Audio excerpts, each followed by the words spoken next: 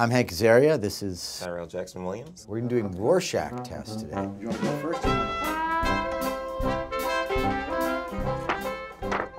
Well, that's quite obviously a little teddy bear with a double-pronged penis. Riddle me this. That's just a dick. Yeah, it's a dick. What is still a dick? That looks a little bit like Venom now.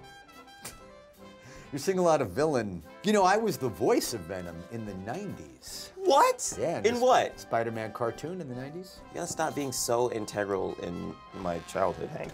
Me? Yeah. Simpsons, Spider-Man. What does this look like to you?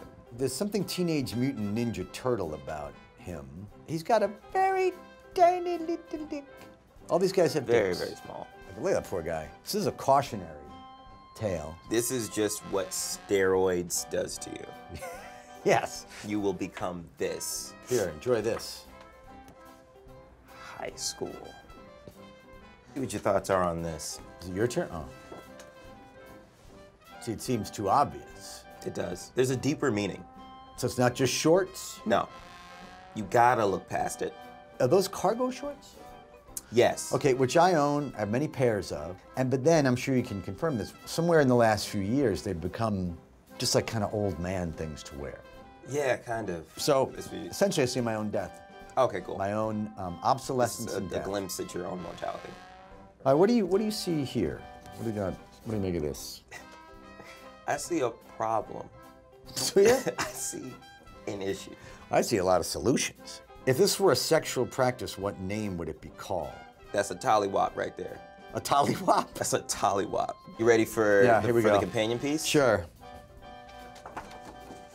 See, now one could definitely interpret that as a giraffe stuck its head up a woman's ass.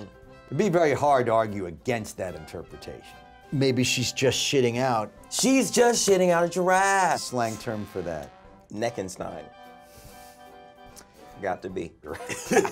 Anything else you want to say about this? No, nothing other than the new Jim Henson movie looks really great. I'm not a healthcare professional, but overall, I would say, based on that, you really are quite deeply disturbed. And I agree with you 100%. What about me? No, you're the most healthy, adjusted person I've ever come in contact with.